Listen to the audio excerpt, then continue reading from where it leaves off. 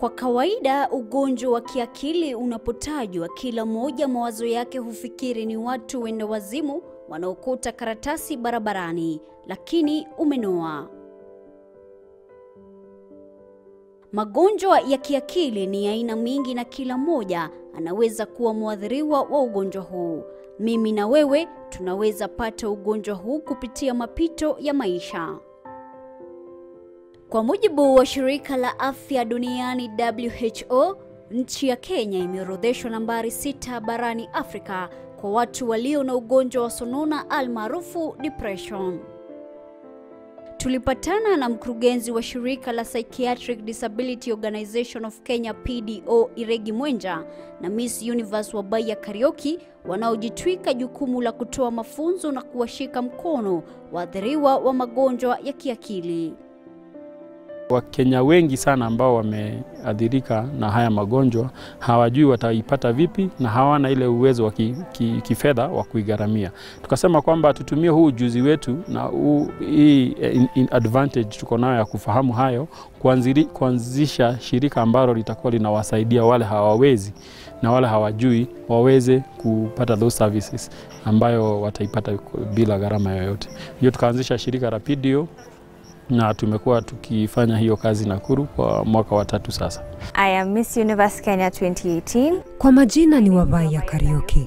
Mimi ni Miss Universe Kenya mwaka 2018.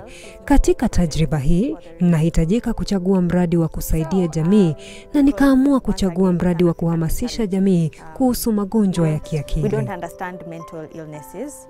Kwa mtazamo, huwezi kusema kwa wakati mmoja au mwingine walikuwa waathiriwa wa ugonjwa huu, na hii hapa simulizi yao kwa kifupi. How it all started was I've suffered from depression and... Kwa muda sasa nimekabiliana na maradhi ya depression na anxiety, na hali yangu ilidhoofika zaidi nilipojiunga na chuo kikuu. Nilianza kubaguliwa na walimu baada yangu kutoka shule ya upili iliyotumia mfumo wa Kiingereza, yani British system. Pia nilijipata nikifanya kozi ambayo sikuwa naipenda ya actual science. Na kujiweka kwangu wazi ni nia, yani kila mmoja ajue hakuna aliye mkamilifu kuliko mwingine. Mimi kufika hapa ni thibitisho tosha na jizatiti kuendelea kupata nafuu. I'm coming from a real experience. Mimi mwenyewe ni mtoto ambaye alizaliwa akiwa na condition ambayo inaitwa kwa Kiingereza ADHD, ambayo inasimamia attention deficit and hyperactive disorder. Na mimi nilikuwa na type ya hiyo ADHD ambayo inaitwa inattentive type, ambayo ni ile hauna uwezo wa kupay attention kwa muda mrefu. So utapata kwamba katika shule utapata shida na walimu, nyumbani pia utapata shida na mzazi kwa sababu haufuatilii jambo ambalo unapewa na unakosa interest na mambo ambayo yako boring kwako. So unapata challenges kama hizo, na katika uhusiano wako na marafiki na watu ambao ni wenzako, watoto wenzako, unapata kwamba kama ni kwa mchezo hauna ile patience ya kungojea tani yako ifike, utaruka laini na watoto watakasirika na watakuwa wanakubagua. Kwa hivyo kulikuwa na changamoto nyingi, changamoto social challenges ambazo zilikuwa zinani affect nikikuwa, na ningesema kwamba nilipokuwa mkubwa nilikuja kuona kwamba niliumia sana kama mtoto na haikustahili. Hata kama nilipata bahati nikaweza kusoma, kuna watoto wengi ambao wanapitia yale nilipitia, lakini hawataweza kufika form 4 na ama wakifika form 4 hataweza kupata grade nzuri ya kuwawezesha kuendelea kwa sababu ya hii condition. So ndio nimeanzisha na nikashikana na wengine tukaanzisha PDO ili tuweze kupeleka uhamasisho mashule kama vile tumefanya leo, na pia tuweze kutoa matibabu kwa hawa watoto sasa hivi wakiwa shule, sio kugojea kama mimi wakati nimekuwa mkubwa na nimekuwa na miaka 35 ndio nimepata kujua shida yangu ilikuwa ni nini na solution ingekuwa ni nini. Ni nini hasa chanzo cha kutaka kujitoa uhai? Hizi cases za depression katika nchi yetu tunapata kwamba 90% ya watu ambao wana ugonjwa wa akili hawapati attention. So hizi cases ambazo haziko attended to zinaenda zikiongezeka ama zikiwa serious zaidi, na mwisho wake unapata mtu anapata suicidal thoughts, na dakika ya mwisho anafanya suicide na tunampoteza kwa sababu hakupata usaidizi wakati ambao ulifaa. Huku visa vya kujitoa uhai vikiongezeka, Iregi alizitaja baadhi ya dalili za kuangazia wapendwa wetu wanapoathirika. Ni kuanza kuongea kwamba vile anaweza hata kuwa, ama anaweza kusema kwamba unajua mimi naweza kujitoa uhai. Unajua mimi, ama anaanza kugawa mali yake. Naweza kuwa na napeana vitu zake tu. Ama anakuambia in case of anything, mimi hiyo shamba ni yako, ama hiyo gari nimekuachia. Anajifungia, anaji-isolate mwenyewe, hataki kuinteract na watu, anakaa hana raha, na anaweza sasa kufanya mambo ambayo ya kujitayarisha sasa. Mambo ya kujitayarisha jinsi ataweza kutoa uhai wake. So anaweza kwenda akanunua dawa. Hiyo sasa ni planning. Anaweza akatafuta kamba, na anaweza kuwa unaona ana dalili, anatafuta kisu na nini, anaanza kupanga. Na ikifika hiyo level utapata kwamba wengi wao watapost kwa social media, ama watamwambia mtu mimi nitajiua, ama mimi nitatoa uhai wangu.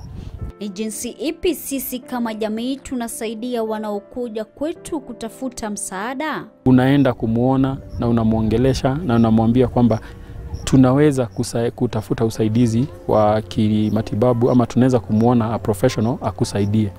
Sawa, usimwache akue peke yake, usimwache akae apate nafasi ya kuendelea na hiyo mpango. Kuwa na yeye, mfanye kitu tunaita reassurance, show compassion, na muonyesha mapenzi mpaka yeye mwenyewe zile fikira zinaenda chini. Hayo ndio yale mambo hizo suicidal thoughts zinaweza kurespond to.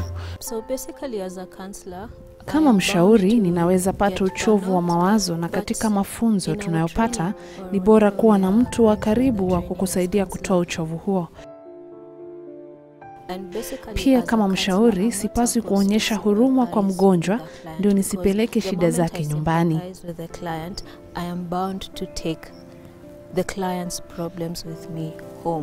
Mitandao ya kijamii pia imechangia pakubwa kuongeza mawazo ya kiakili. Mtandao ni mahali ambapo tumekuwa sisi, especially the young people, maisha yetu yanakuwa ya uongo pale.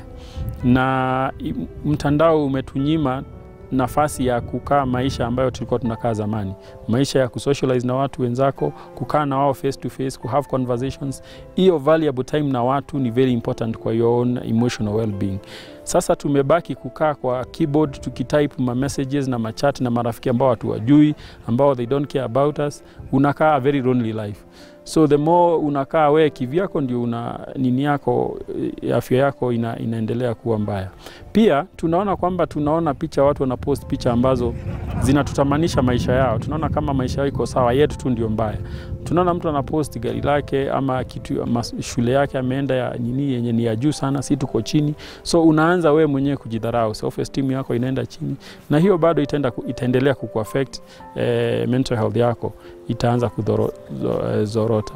Ya tatu ni tunatumia muda mwingi sana katika mtandao. So tunasema kwamba kama ukicombine all the time you spend on the internet ama kwa simu yako, kuanzia asubuhi mpaka ulale, ikifike 4 hours, you technically considered to be addicted to internet, and that is now a condition that requires intervention. Baadhi ya waathiriwa walisema swala la unyanyapaa miongoni mwa jamii limekuwa kizingiti kwa wengi kujieleza na kujitokeza wazi kuhusu ugonjwa wa kiakili. Tuache stigma, tuache discrimination, tujielimishe jinsi haya magonjwa yanavyotambulika, na tukiyapata tujielimishe vile tunaweza zihandle. Zikiwa chini bado tunaweza zihandle sisi wenyewe. We don't understand mental illnesses. La kushangaza ni kwamba watu wengi bado hawajapata mafunzo na ufahamu kuhusiana na magonjwa ya kiakili. Kupitia juhudi zangu na wengine, tunatumai kizazi kipya kinachokuja kitakuwa na maarifa zaidi kuhusiana na magonjwa haya. About their own mental health. Yeah. Ni wakati sasa wa kuyazungumzia masuala ya matibabu ya magonjwa ya kiakili na kuwakumbatia walioathiriwa. Ni wazi kwamba unyanyapaa bado ungalipo kuhusiana na swala la afya kiakili. Hivyo basi kuna umuhimu mkuu wa kutoa elimu shuleni, kazini, kanisani na mahali pengine popote. Nikiripotia maktaba ya Siha, mie ni Ruth Chege.